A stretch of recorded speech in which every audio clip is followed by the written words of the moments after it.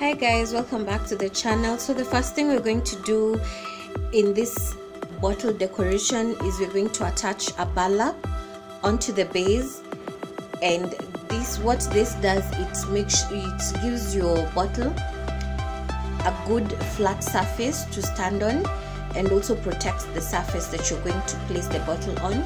So this is a very important step. Make sure you don't miss it.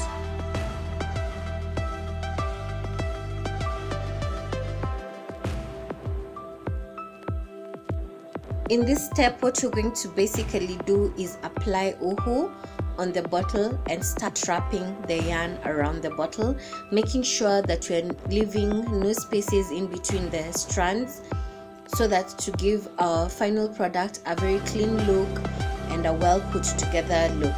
So make sure you're generous with the oho, make sure you get all the parts glued, and just have fun with the project. It's really simple. After tying around the string on the bottle, make sure you push it upwards so that you can fill any gaps that are left.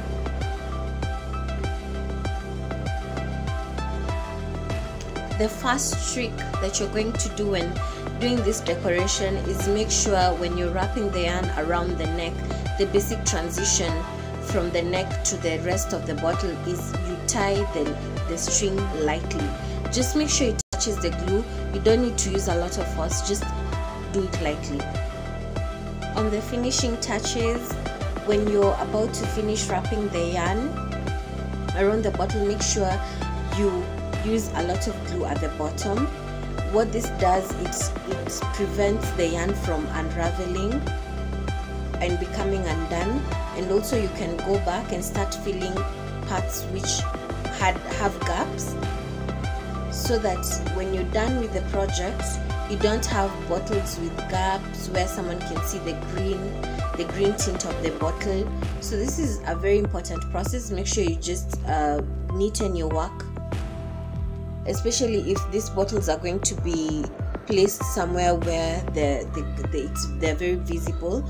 Make sure you fill in the gaps. Make sure you use a lot of glue so that the piece looks immaculate when you're done.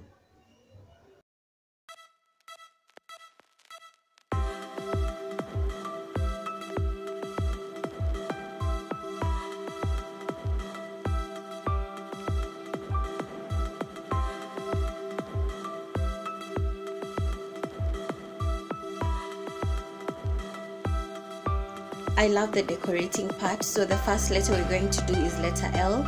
You need fabric and a sharp pair of scissors. So you're going to measure out the fabric and glue the sides, having the colored outer part on top. So this is what we're going to use to make the rosettes, and repeat this because this one we're going to make like 4 rosettes. So you have to cut 4 strips of fabric, and you have to make sure the strips are equal, in that you don't have one rosette being bigger than the other. So make sure you measure it out. Here I'm just eyeballing. I think it's maybe because I've done this so much, so I just usually eyeball the measurements, but they're usually equal. So just make sure you can either measure the fabric or you can eyeball it if you're usually pretty accurate with measurements. So this is what I'm doing here. Make sure when you're gluing, you glue the whole strip so that the rosettes don't become undone after you fix them on the bottle. So this is just a really fun process, and enjoy the process while you're making this. If you're a returning subscriber, welcome to the channel. I'm glad to have you here. I'm glad to have you watching. If you're a new subscriber, welcome to my channel. It's great to have you here. Make sure you subscribe before you leave. Make sure you give me a thumbs up for this video if you want to see more of these DIY videos. I enjoy making them for you guys, so make sure you click on that red button and also the bell so that you can get notification every time I upload the video. So this process is what I usually do when I'm making rosettes. It's like literally wrapping the fabric on itself, but you're also twisting it so that you can create a rose. so it's a very delicate process. Make sure you doing it slowly, don't be in a rush, and glue the parts together so that you can have a complete rose and it doesn't become undone, because this piece can easily become undone, so make sure you're careful with that. For the letter L, I usually make 4 rosettes, so that's what I'm going to do, and then I'm going to attach them to the bottle. So here I'm decorating the letter L using the rosettes that we just finished making. Make sure you arrange these rosettes in a straight line. You want to have a really straight letter, so that's something you need to do. I ball mine, I think, because I've done this project so many times when making orders for my clients, but this is something you need to do. Make sure your L is straight. Also use a lot of glue. Be generous with the glue so that the rosettes don't fall off. And what I can advise is make sure your glue gun is on, so that the glue is really hot when you're applying it onto the rosettes. When it dries up, it usually has a very strong bond, so these rosettes can't fall off. So the second process is decorating letter O, and what you're going to use is we're going to use these pretty rhinestones that I bought from Tea Room. There's a building next to Tea Room. It's called Jack Fashions. They have wedding shops. They have wedding shops there at Jack Fashions. It's opposite Tea Room, so that's where you can find these rhinestones. They're like mirrors. They're like small tiny mirrors, but they also. So what I did is I drew a circle, or the letter O.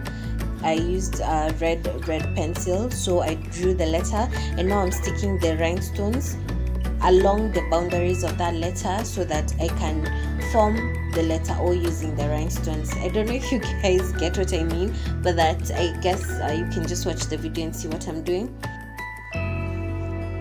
For the letter V, I drew letter V using my red pencil, and now I'm going to outline it using a glue gun, and then use my yellow yarn to create a V shape. So my V is double stranded. It has 2 strands of yarn, and I'm basically using the glue to outline it, then stick the yarn onto it. So there is my letter V, guys. For letter E, same process. I drew the letter using my red pencil. Actually, this is my red eyeliner, which I used to draw the letter. Yeah, so I've drawn my letter E, and I'm going to use these absolutely gorgeous rhinestones to outline the letter. So this is what I'm doing here. I'm going to glue them on the boundaries of the letter. Yeah, this is the process, and these rhinestones are so pretty. They are freaking beautiful. They are glamorous, they are shiny, and this is why I really do love using rhinestones for my project. And I hope you guys have subscribed. It's not like you're watching up and you guys haven't subscribed. Please click on that red button and subscribe.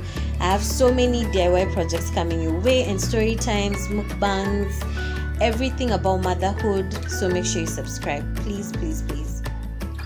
So we're done with our projects, and this is how it looks. How gorgeous is this?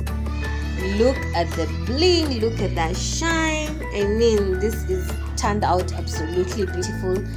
I love the outcome. It's so shiny, and yellow and white is such a beautiful combination. If you want to learn how to make this, I also offer training. This is a project I did for a client, so you can actually make money from selling your crafts. Make sure you subscribe. I love you guys so much.